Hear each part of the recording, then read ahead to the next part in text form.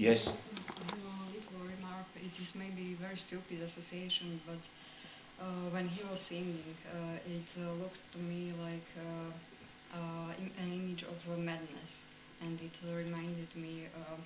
I know it's very stupid because it's about Belgian Congo also, but a heart of darkness, you know. Oh, yeah. Yeah. It's the same problem of ambiguity of the white missionaries and you know people who cannot change the world, so they go mad or something like that. So yeah, but in that, like in Heart of Darkness, and then of course, and the film by Coppola. But there you have this insanity and this madness. What make? But here you don't have this kind of madness, of course. Yes, this it was just this association you made in so I understood it as if he's trying to recall something like this. So I don't know. I think for sure, because he had a lot of critics and there was a lot of controversy among this film, also at the documentary film festival, and he because also in Dutch-Belgian documentary tradition, we still have a lot of, for example, we have a very good documentary maker who is, his name is Thierry Michel, and he has made fantastic but very critical documentaries about Congo, like Mobutu, Roi du Zaire, Congo River, and then his last one, Katanga Business. And it is really like on the exploitation level. And how now the Chinese, for example, what they are doing in Katanga, they have taken over the position of the old colonies, and in another way, but it still goes very badly for African people. But what is concerned is, of course, is the question of the representation and the dilemmas, and because in his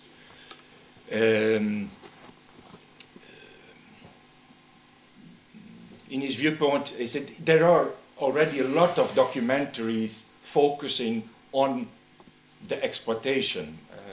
Problem is always, of course, that who sees these kind of films, because television no longer. Perhaps only Arte and late in the night, or but like television is also in Belgium, public television is so formatted that a documentary that is longer than 1 hour, you can't show it anymore on television. It's such it's a shame, I think, for public television, for sure. And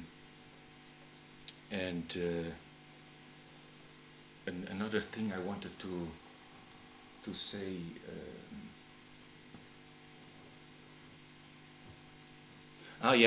what Renzo Martens also wanted to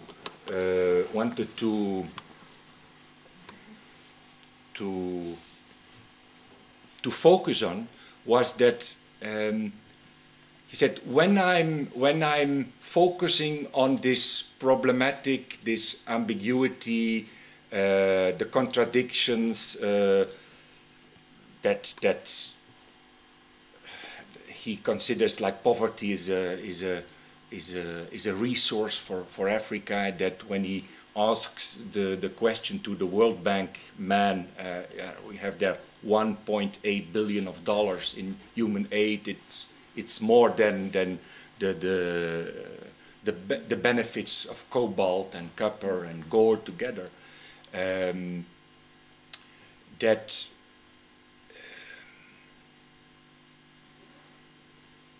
in saying this, in showing these problematics, he was of course very provocative, and he wanted to reinstore, in fact, a link between art, between art. That's why I said in the beginning, in the introduction, he's an artist and also a performing artist. The link between art and open political viewpoint and a critical viewpoint on society. And when he got all the commotion and all the critics about this film just in his face, he replied also that, yeah, suddenly when there is an artwork, what is revealing and what is pointing out some of the problems in society, suddenly everyone and critics and journalists and they are shocked and they say, oh, yeah, you can't do the ethical codes, they are transgressed and everything. And contemporary artists, they go on for exhibitions and they are well known. And for me it was very also good. It was intriguing and it is provocative in the sense that it's open to discussion, to reflection. We have for this moment, for example, Belgian artists, contemporary artists who are so famous, who had exhibitions in the Tate Gallery, in the MoMA in New York. We had even Jan Fabre, I don't know if you know him. He is the first living artist who got a personal exhibition in the Louvre in Paris. And when I saw, I know their work, but there is, you can say, if you do some analysis and interpretation that goes deep, you will find, of course, this relationship with society. But this film reinstored like a more explicit link with society, with societal problems, and didn't cover the paradoxes, the ambiguities, and I felt it like a really very interesting, nevertheless ambiguous, but confronting experience in seeing the film.